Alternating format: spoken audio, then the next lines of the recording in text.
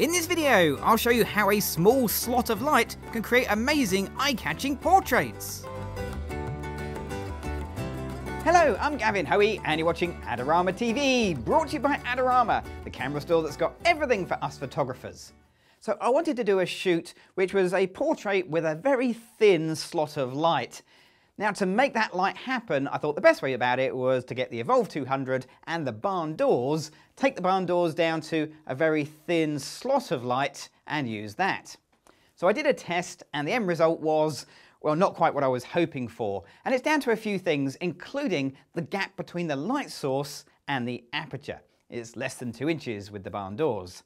So if the gap was a problem, I thought I'd extend the gap, and the easiest way I could think to do that was to get the snoot for the eVOLV 200. That's about 4.5 inches away from the light source.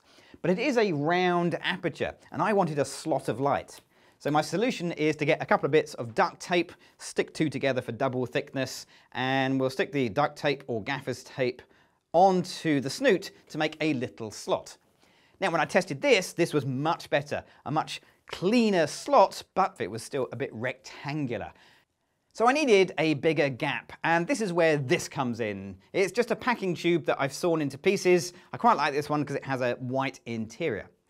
The shorter length increases my snoot to around about 9 inches. And once again, I can use the duct tape as a set of barn doors and reduce the circle down into a slot. Now, testing the shorter length gave me a pretty good shape that I could really work with. However, if I switched out to the longer length, which is about 14 inches, the end result was even thinner, even cleaner, even more slot-like. So I've got different ways of reducing my light source down to a slot of light. And what I'm going to do in this video is show you different ways that you can use that in your small home studio. So let's get the light set, let's get a model in, let's get shooting. So today I've been joined by Jack, who's going to be the model for this shoot. Now the first look we're going to go for is a very thin slot of light that just lights up Jack's face. In order to achieve it, I'm going to use the longer of the tubes, which should give me the tighter beam of light that I'm looking for. However, this is going to be the most accurate of the beams as well, so we need to get this exactly in the right place, hence Jack is sat down. So let's see what we've got. So I've got the tube roughly in place. I'm going to press the test button on the back of the flash to see where the light goes. So I can see when I press it, it's just getting Jack on the nose rather than the eyes. So I need to get this light ever so slightly higher up. So let's just raise this up a tiny little bit and try that again. And there we go. With a little tiny adjustment, I can get that absolutely across his eyes. Right, let's take a picture like this, see how it looks.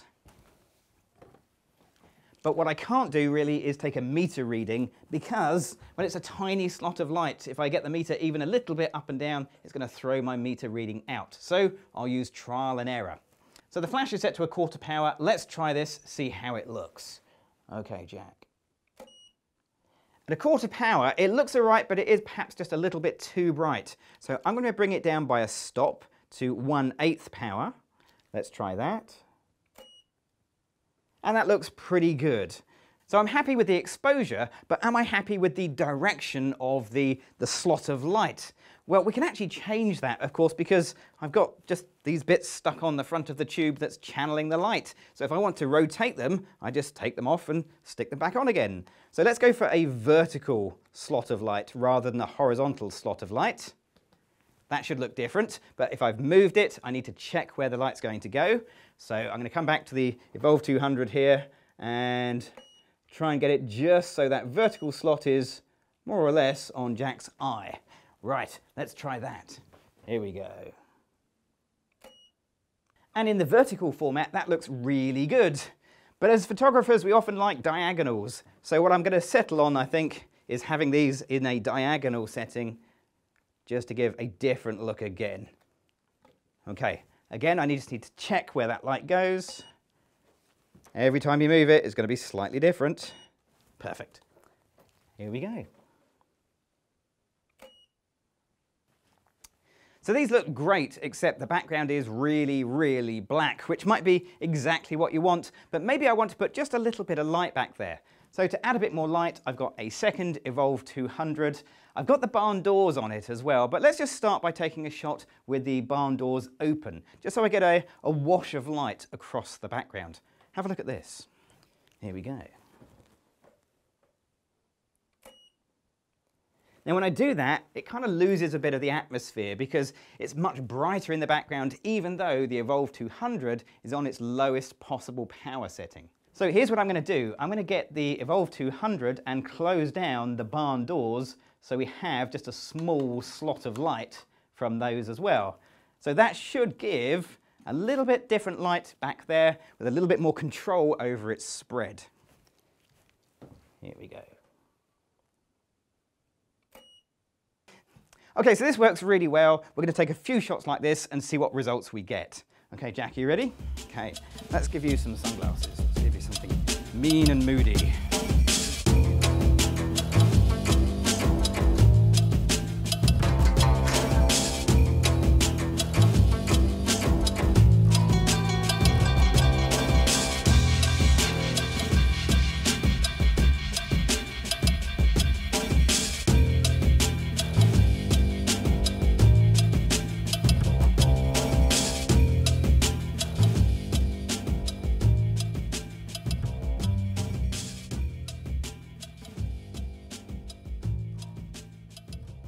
So for the second setup, we've changed things around slightly. Jack is now sat on the floor and I've changed to the shorter tube, which should give a slightly wider beam.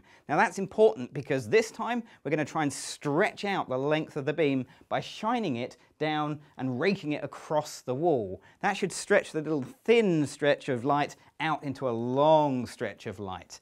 However, it needs very careful, accurate aiming, which is why Sam's here to help.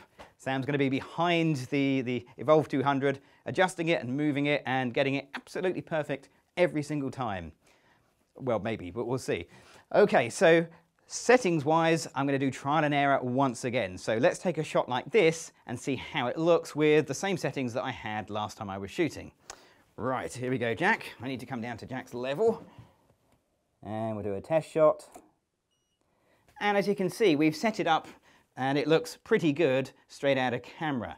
We have a nice little thin beam of light that's striking Jack straight in the face. So that looks really good. So it's a really simple setup. Let's take some pictures, see how this looks.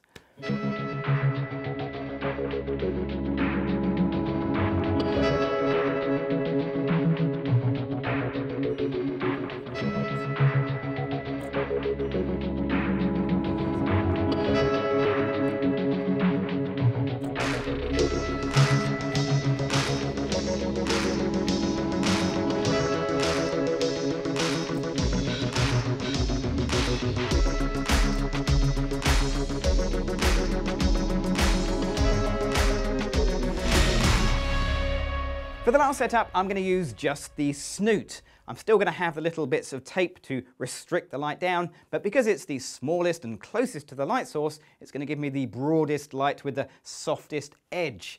Now, in this case, what we're going to do is use the smooth paper background and just shine the light across and onto Jack.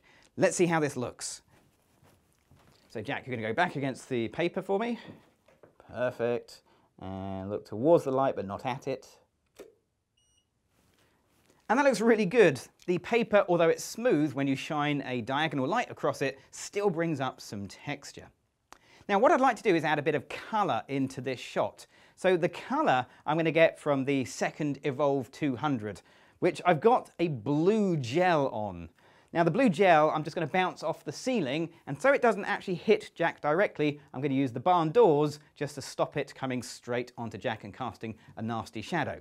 Now the idea with this is it should just give a wash of blue light, which looks great. But what happens when I turn on the Snoot? Well, what should happen is I get a beam of light that's brighter, and it's almost like a knife cutting through the blue. Have a look at this. Here we go. So that looks really good. I like the colour. In fact, I like the colour so much I'm going to add some more colour to the shot. And in this case, what I'm going to do is add in a red filter onto the Snoot. Now that should mean that we have blue light in the background and then a red beam coming through.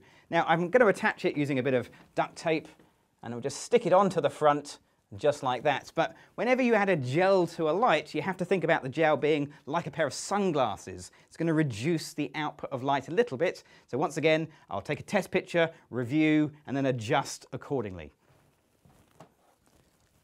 Here we go. And when I've adjusted the light, the end result is really colourful and very dramatic. Okay, let's take a few shots like this and see what results we get. Jack, are you ready? Okay, good.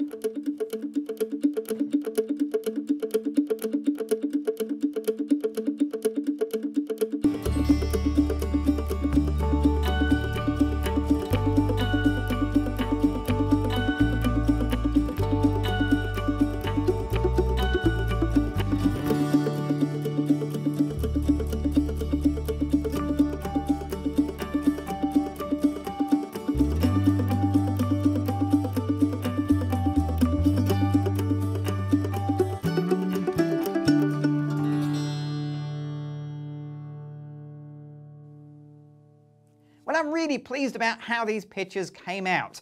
But of course, if this is something you're going to do regularly, you need a more professional result with a more predictable outcome, there's some great tools out there to make that possible. But considering this was an old cardboard tube that I've recycled, I think it worked well in my small home studio. Now, if you've enjoyed this video, don't forget to leave me a comment below. And if you want to see more videos from myself and the other amazing presenters right here on Adorama TV, you know what you've got to do. You've got to click on that subscribe button. I'm Gavin Hoey. Thanks for watching.